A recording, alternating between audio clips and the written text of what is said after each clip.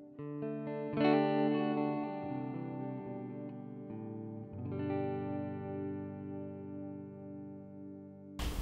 back. This week we're going to revisit the Southbound Sculpin. This is an articulated sculpin with the fish skull head. It's set up right here. Heavy fly, it's one for searching the bottom a lot. Not one of the more popular, or not one of my more used patterns, mainly just because of the rivers that I'm fishing here.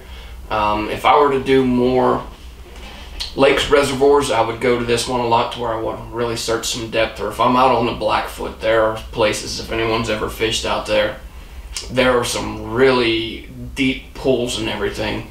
If I want to search some deep pools, do a lot of heavy aggressive jigging action, this is one that I will go with here. As far as like the more shallow water, not necessarily something that I would throw a lot. If I do, I scale it down and I go with the small to cut the weight down some, so I can still get the jig, but it's not so heavy to throw to where I'm dragging bottom constantly. And more than likely I would use a single on this one with the smaller head, but I mean, I've scaled a couple of them down. They work pretty well. But this one, for searching the depths in bigger water, this is a phenomenal pattern. So we're going to go ahead and get into this one. The back hook on this is a Gamakatsu B10S size 1, and I'm just going to get a thread base down here, and then I'm going to go with some ice wing fiber for my tail. I use this style a lot, and you'll see as I go through where I'm palmering multiple pieces of hackle or Marabou, and also having the UV puller in there. I just really like the way that looks. There's probably I'd say the October, the Southbound, and probably the AOC. I use that style a lot, and I just love the motion that you get out of this. You'll see as we go further on this pattern, but I just love the motion that you get out of this. You really can't beat Palmered Marabou, or if you're using a brush like I do on the October, whatever it may be. It just gives motion that you really can't replicate with much anything else. With this one, we're going to throw some Magnum rabbit strips over the top, so it's going to even add more to the motion that we're getting out of this pattern. But these are just some MFC barred olive and black Marabou plumes, and I'm going to palmer 3 in total in this pattern. On the back hook, 1 here, 1 in the front, and then I'll use it as a skirt on the front hook. But just getting started on this one, I'll get this plume tied into place. There we go. And then I'm just going to throw a half hitch in here, get this bobbin in the cradle. And I'm going to grab on to my plume here. Make sure that my hand's out of the way. Make sure that your Marabou's facing the right direction. And I'm just open looping this toward the front of the hook until I get close enough to the stem, or to the tie-in point, or what would be a better way to, not the tie-in point, but to where I essentially run out of a feather, you know, where I have my hackle pliers sitting in place there. I'm just running that forward, and then I'm going to bring this back just short of the point of my hook right there. And you can see the little, let me get that out of the way. You can see how it has that little setup there. It's a nice little flapper tail, but it's got some internal flash with that minnow back. I don't know if I explained that. This is just a ice wing fiber minnow back that I use for the tail right there. And I have that setting right where I want it. I could almost use a little bit of light back there. I don't know, it's I think it may be alright for now. I may be able to adjust it a little on the edit, but looks just a little bit dark. That should be alright. I'll refilm it if it's too awful bad. Messing around with some different angles and backgrounds here to try and get more detail, but we'll see what it looks like once I get it to the software. But we're just going to tie in some UV puller now, and I'm going to take this to the front of the hook. I'm going to leave about 1/4 of an inch because I'm going to palmer one more piece of Marabou, and I also want to put my back on there as well. I'm going to have a Magnum rabbit strip.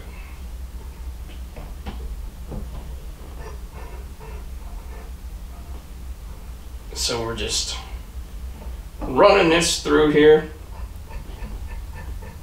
getting those fibers untrapped as we go, 3 to 4 wraps. Go ahead and anchor this in.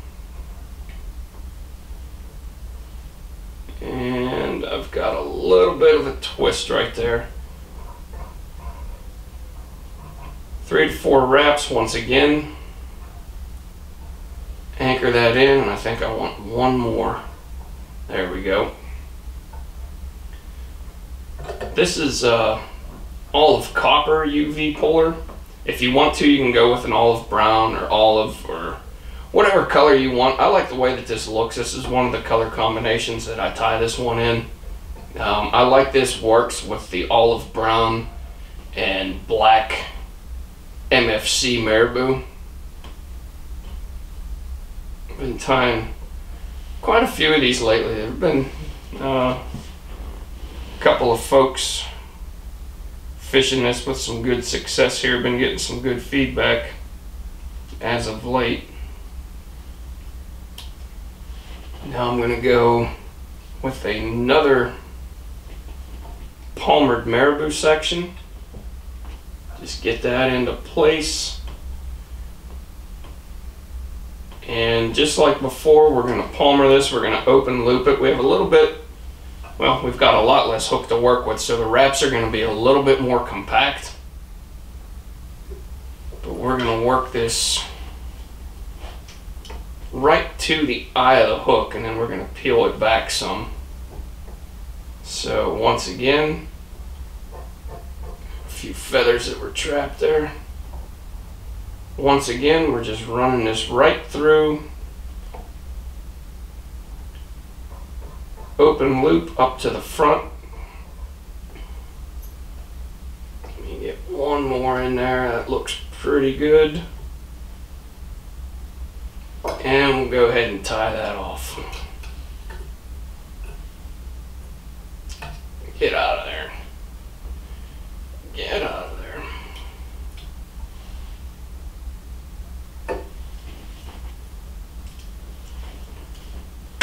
There we go.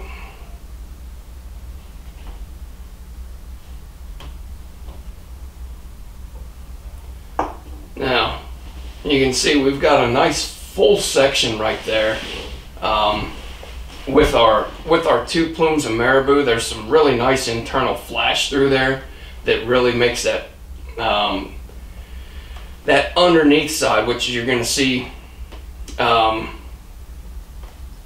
from this when you're fishing this one, the hook point rides up. Okay, so it's going to be sitting like this. A lot of what you're going to be seeing, or what the fish is going to be seeing actually, as you're jigging this through the water column, is this section right here. What we're going to do now is we're going to go to a black Magnum rabbit strip, and if you want to do the two-toned, you know, black and olive or black and brown, whatever it may be, just to break this up a little bit, by all means go ahead. But I'm just going to go with the straight black on here. This is the way that I designed this one originally, so that's what we're going to go with. And I'm just going to take this, clear this out of the way here so we can see a little bit better. I'm going to take this and measure it out to where my hide is going to the materials. Let me get that. I'll turn this around here. So the hide is going to end right where my materials end. That would be my Palmered Marabou and my flash. And I'm just going to pull this back a little bit. If you want to go a little bit longer, you can always trim this up. After the fact, you can always take a little bit off of that rabbit. But then I'm just going to push that hide right through the center on that hook point. And then I'm just going to pull this around. And I'm going to get this working up. I should have half hitched there. I should have half hitched. That's alright, we had plenty of wraps on top of that. Thought I did, but I must have forgot. Get out of there. So we're just going to run a quick half hitch through there. Do that beforehand, it'll save you a little bit of aggravation. And then we're just working that hide right up to the top. I'm pulling my Marabou back. And I'm going to stop this right before the eye of the hook. So I'm going to peel off any of this section right here. I'm going to make a cut just on the hide. I don't want to cut a ton of material. And then we're going to work this in. Stretch that back just slightly. Get that out of the cradle. And I'm going to make a few secure wraps just to get that rabbit hide into place, or just to get it secured.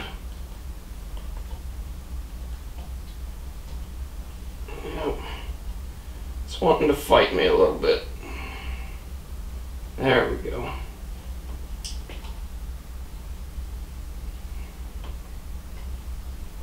I'm sitting a little further back than I normally do, so I don't have the best view on this. But I'm hoping to get the camera angle right to where we get a little bit better of a view on that with a better background. So I may fumble for a little bit until I get used to this process. But there we go. We'll go ahead and set that.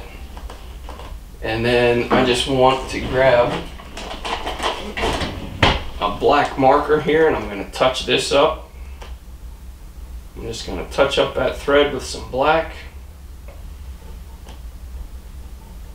Once I get my hand out of the way here, you'll be able to see this is going to be the top portion of our fly. We're going to have that black Magnum rabbit strip running right down the back, nice and consistent. And then the length on this one is running just past the end of our Palmered Marabou. I like the length on that. I'm not going to trim anything. I'm going to keep it how it sits.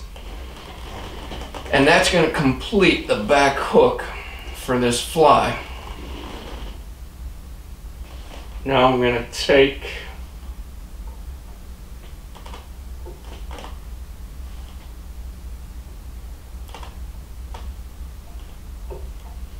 some 19 strand Beadalon, and we're going to set a gold or yellow bead, whatever color you want there. It doesn't matter the color on the bead, that's just the one that I picked out of the container, so that's what we're going to use. And then we're going to go with a 1/0 Gami B10S. So that's sitting in the vise right there. Let me grab. Well, I don't know if I like that angle too awful much. I'm going to adjust that just slightly. That may give a better look right there. I think that will. Alright, now I'm really off. I'm tying in an angle and I'm sitting further back, so if I mess up I have a good excuse. We'll just set that into place, get some thread wraps down there, and then we're going to grab our back hook. Now remember that this is riding upside down in the water, so your bottom's actually going to wind up being the top of the fly. Just make sure that your orientation stays the same. I mean, it's pretty easy on when you're setting these two together because both your hook points are riding down in the vise, but when we're fishing it, they're riding upside down. So now I'm just going to make a wrap around there really quick. I'm going to get this in my material clip there. Just make a couple of wraps forward.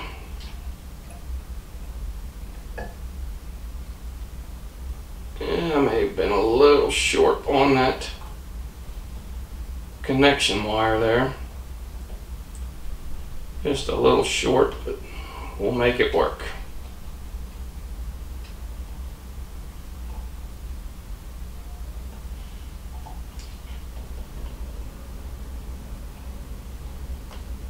Sooner or later we'll make it work. There we go. So there we go. Now what we're going to do is we're going to make a skirt section, and that's just simply another piece of Marabou here. I'm going to find something that's got some decent thickness to it, but also it's going to have a lot of fiber, or a lot of material that I'm able to work with. That one looks pretty good.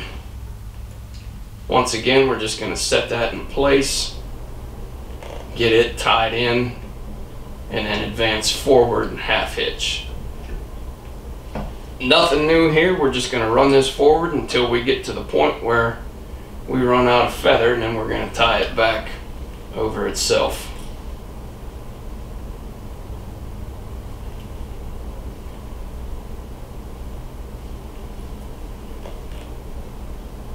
Make sure that your feather's facing the right direction, package side to the front of the hook, and bust it off. Why not? You know, I was running pretty smooth on this pattern here. I was like, man, this is going pretty good. We're going to make some good time. Nope. I may have to take this feather out. I may not have enough, actually. We'll see what it looks like once I get it spun on there. It may be a little too sparse.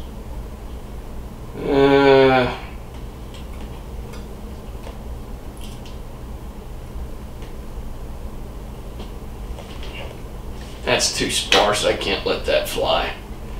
I can't let that fly, so we're just going to back this out and start over. It was running smooth. Let's see if I can find another good feather here. That looks pretty good right there. That looks pretty good. Hopefully this one doesn't break on me. So we'll get that tied into place. Once again, half hitch. Just take that forward.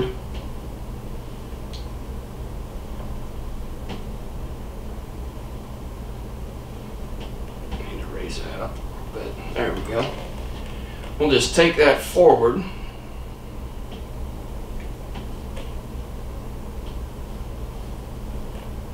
And then get a good spin on this. Try not to trap fibers as we go.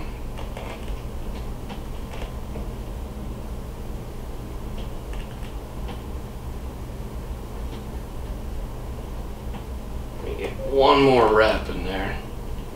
That looks pretty good. Now we'll go ahead and tie that off.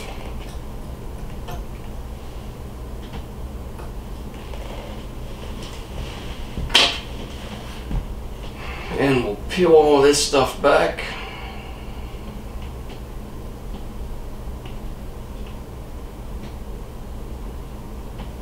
Taking this right in front of the point of the hook once again, just the same as when we left off on the last one. And then you'll see we have that nice little skirt section right there. It's not as full of coverage as you typically see on some of these, like the ones where we'll just bust off some pieces of Marabou. But it still has some pretty good coverage, especially once this gets wet and slicks down. It covers your connection up pretty well. We're going to go back to our UV puller for our body section on this one. Just get that tied into place, and I'm going to leave probably just over 1/4 of an inch for the fish skull head for that Sculpin helmet on this. I don't want a ton of material getting in there. even though it is a bigger helmet, it's a large, it will push, it will, if you have too much material in there, it'll be tough to get that helmet on and still have room in the front to fish your, or to get your mono through there. That's probably about the point I want it right there. I'm just going to test this out in a second. I'm going to take this helmet here and I'm going to throw this over the top. That looks pretty good. I still have, oh, it went for a little flight there. You can see where my material's at and where the helmet is. I gotta keep my hand there because it'll fly off again because of thread. But it's sitting right where I want it. I'm still gonna have some room to finish this off. Still have the eye nice and clear. And still be able to get some material in there to finish this fly off. So now, back to the Magnum rabbit here. With your fibers going toward the back of the hook. So as I put this in my hand here, you can see that the fibers are going this direction. That's how I want this to go. I want to measure this out to where my hide is going just back into the back hook where I have this tied in. So as that sits, this is going to be a continuous coverage of rabbit on the top part of your fly, and I'll show that a little bit better here once I get this in. If this is where, if you're going to err on this one, err on the long side with this strip right here, because if it's too short, you got to take it off and you got to put a new strip on there. You can always cut a little section off if you need to, but for this one here, make sure that you err on the long side. So what I'm going to do is just get a half hitch in there, get this in the cradle. Well, I don't need it in the cradle, that's a force of habit. And then I want to pick this hook out of the vise, work this around, get everything situated, get this back in the vise, and thing was wanting to slide around on me a little bit there. Now I'm just going to pull that tight to where I have good tension on this back side, or I have good tension from where I have this connected in the back here. I'm just going to pull that tight. I'm going to make one capture wrap and then two securing wraps, and then I'm going to trim this hide off. It's probably just enough to do, well, that'll make some skirts or something for some butt monkeys or whatever it may be. So now, let me get this back out of the vise here and situate this thing a little bit better. Where are you at here? Where are you at? There we go. So now as I flip this around, you're going to see this hide right here, and it's running a little far back into this. So what I want to do is I'm just going to take a razor blade here. I'm going to lift this hide up. My feathers are coming, or the hair on this is going a little bit too far back. So I'm going to take this razor blade on the underneath side, and let me make sure that my fingers are as out of the way as possible there. Drop the scissors. Be able to see this a little better. And then I'm just going to touch this with my razor blade. That's going to shorten this out. And now when this is sitting back here, those fibers are going just barely into the back hook, but I still have a nice connection through there.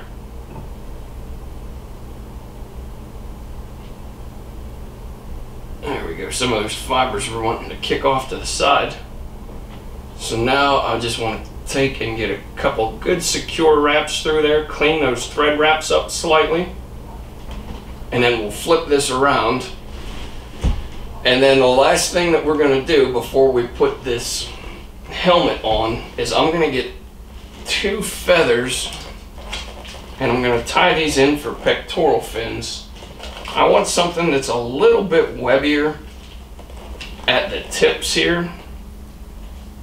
Like that one's a pretty decent one, or if you have a feather that isn't the best, which typically these MFC ones, they're picked through pretty well.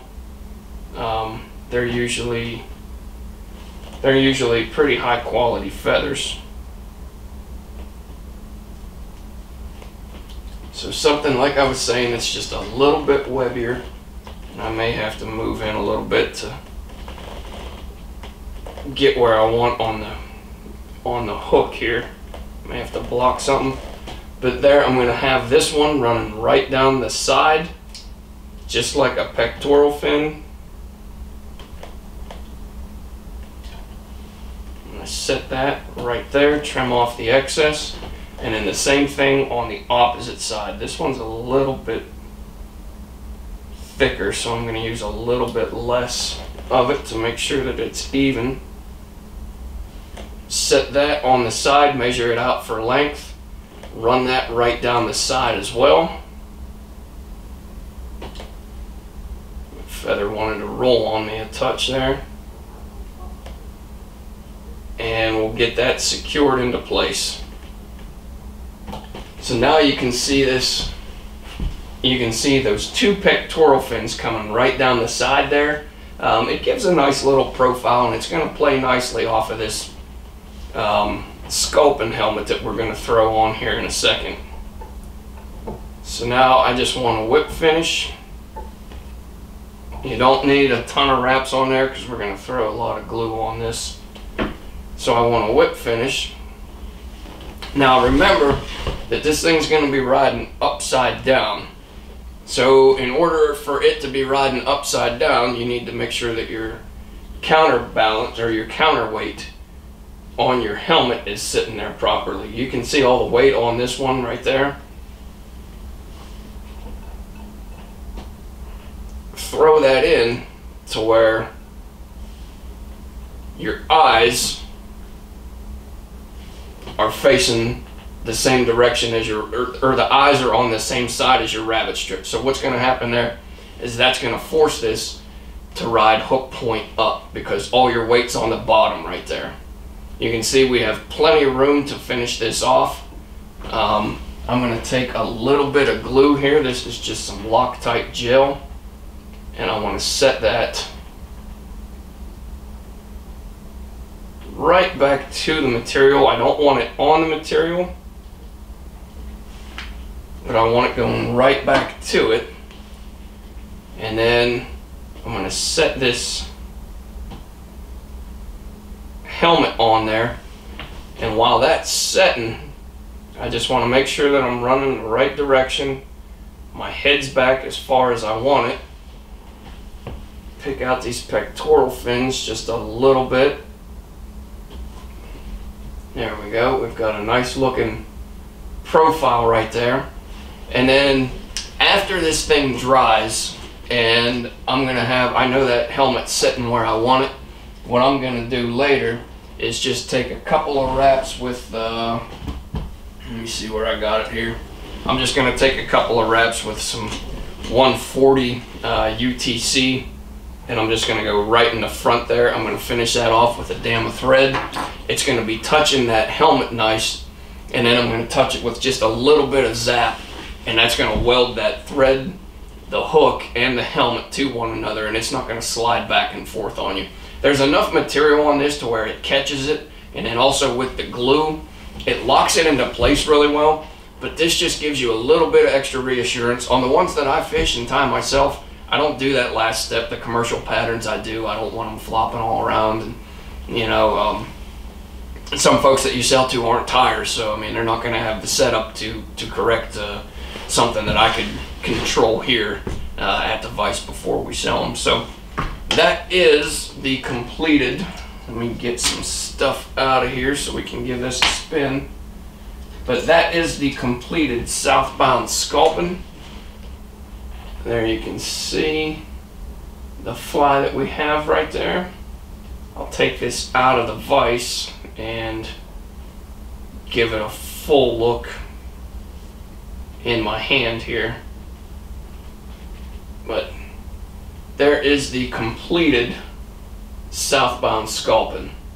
If you guys have any questions or comments on this one, leave them with me as always and I'll get back to you. But thanks for watching and we'll catch you next Wednesday.